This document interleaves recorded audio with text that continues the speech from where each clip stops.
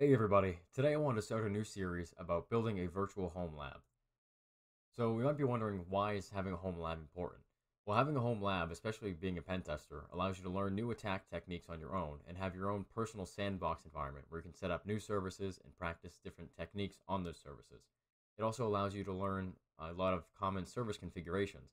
Now that's very important because a lot of the vulnerabilities that are out there to be found are due to common service misconfigurations, especially Active Directory. That's something that many organizations use. Almost every company is going to be using AD, and if that's not configured properly, it can lead to a lot of serious bugs.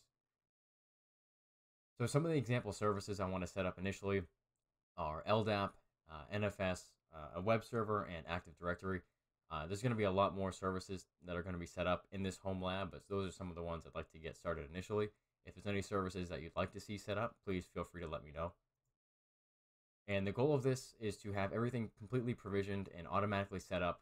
My initial goal is to use Packer and Ansible to do all of this, but it may change as we go forward. Also, all of the code that I generate from those things are going to be on a public GitHub repo, so you can go ahead and clone it and set this up at home with no effort. All right, so the first step in all this is going to be installing VirtualBox and making sure that we can get our first virtual machine set up.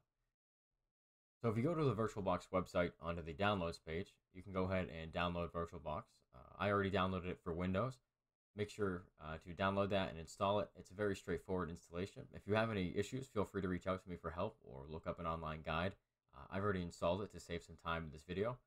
And the first virtual machine that I'm going to be setting up is an Ubuntu virtual machine. So you can go ahead to this URL here. I'll put that down in the description and download the ISO file from here. Now, after you have those two things downloaded and installed, you can open up VirtualBox, and on the left here is going to be a list of all different virtual machines. Just starting up, you won't have any. So we can go ahead and click New to create a new virtual machine, and then give it a name. I'm just going to name this Home Lab Desktop. All right, and then we need to select the type of operating system that it is, and it's going to be Linux. And the first thing it selected for me was Ubuntu 64-bit. That's what we're going to be using today. Now, if you have an issue here where you're only seeing 32-bit for selections, it means that most likely you do not have virtualization enabled in your BIOS. I'll put a link in the description for a guide on how to do that and how to fix that problem down there. All right, and after hitting next, the next thing we need to select is the amount of memory or RAM that we're going to allocate to the machine. Since we're doing a desktop installation of Ubuntu, I'd recommend giving this at least 4 gigabytes of RAM. Definitely the more the merrier. Can't hurt to have extra. The next thing we need to do is create a virtual hard disk for the machine. So we'll just go ahead and click Create here. We're going to make a VDI image. Click Next, and it's going to be dynamically allocated, which means that it's only going to use the space that it actually needs. It's not going to allocate the full chunk of the hard disk space at once when it's created. So now we can specify the size of the hard disk that we want to create. I'm going to make this one 20 gigabytes. You can make it however big you choose. I would recommend at least 10 gigabytes. And click Next. Now after that, we're going to go click on the machine we just created and click Settings. And then go to System. And under here, you can allocate more CPU cores to it. You don't have to if you don't want to. I'm going to allocate a second core to this one. And this is where you can also change the amount of RAM. Then if we go to storage, we're going to want to put the ISO file in as bootable media for this. So we're going to go ahead and click on this disk here that says empty, and then click on the disk icon here and click Choose Virtual Optical Disk File. This is going to open up a file selection menu, and we're going to select the desktop Ubuntu ISO that we just downloaded earlier, and then click Open, and then click OK. Now if we click on our machine down here and go ahead and click Start, it should boot up our virtual machine.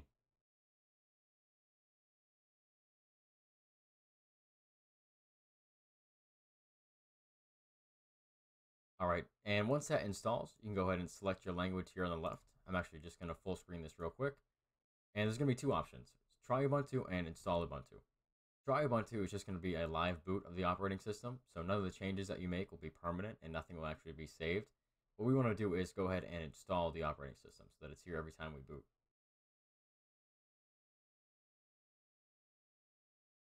So the first thing it's going to ask is just for your keyboard layout. You can go ahead and select that there and then hit continue. And then we just want to do a normal installation where it's going to install the standard packages. And then we also want to install updates while the operating system installs. This can save us a lot of time later, so we don't have to do any updates after the installation is done.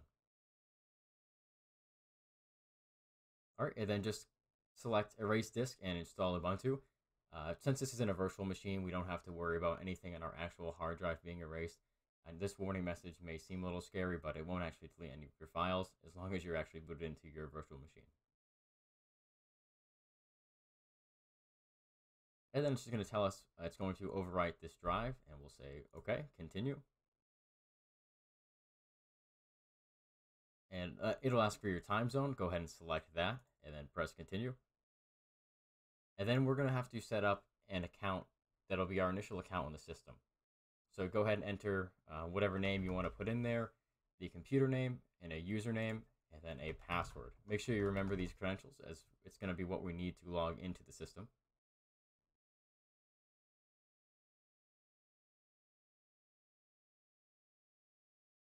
And now the operating system is just going to go ahead and install. This is going to take a couple minutes, so I will cut to when it is finished.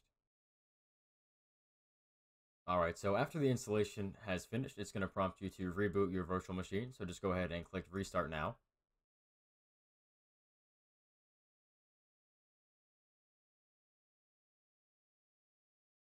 And then go ahead and press Enter when prompted here. You don't have to actually worry about removing any installation media or anything like that. Alright, and then once your new virtual machine reboots, you should be prompted with a login screen for the user that you just created. So go ahead and enter the password to the account that you created.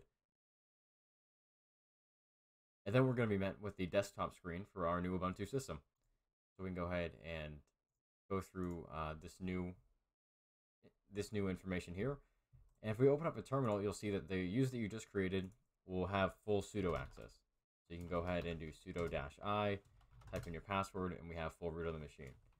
So that's how to set up our first virtual machine for this home lab. Going forward, I want to have this process fully automated so that you don't have to answer any of the installation questions and that this can be automatically provisioned.